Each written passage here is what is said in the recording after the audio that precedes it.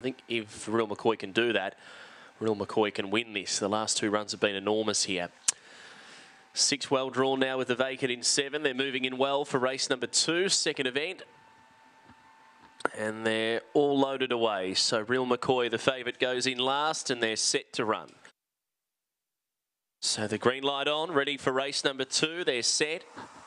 Away and racing, and Real McCoy bounced okay. Heavenly Cell went out fast to lead by a length over Real McCoy. Raging Cooper's very wide out, and they're being followed by Ramina, Charmish, My Bill, then Donald Lane and Mangrove right down the outside. So bursting to the lead, Raging Cooper. Mangrove's having the last shot. Raging Cooper lifts late, draws on to win it. Raging Cooper by a neck over Mangrove. Third in Ramina, Charm, and fourth Donald Lane. Then My Bill. They were followed by Real McCoy, who couldn't quite get past Heavenly Cell in the early part. That was the undoing, and Donald Lane back at the end of the field there with My Bill. 17.01 for Raging Cooper.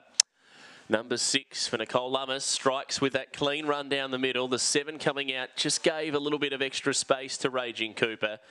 And the favourite's been able to get the job done here. Number 6 first will beat 8 second Mangrove. 3 Ramina, Charm into third, and fourth in goes to 4 Donald Lane. And well, if Real McCoy had been in box 1 and Heavenly Cell in 2, it may well have been a completely different result there. 17.01 the gallop, 6.834. We'll have more shortly on the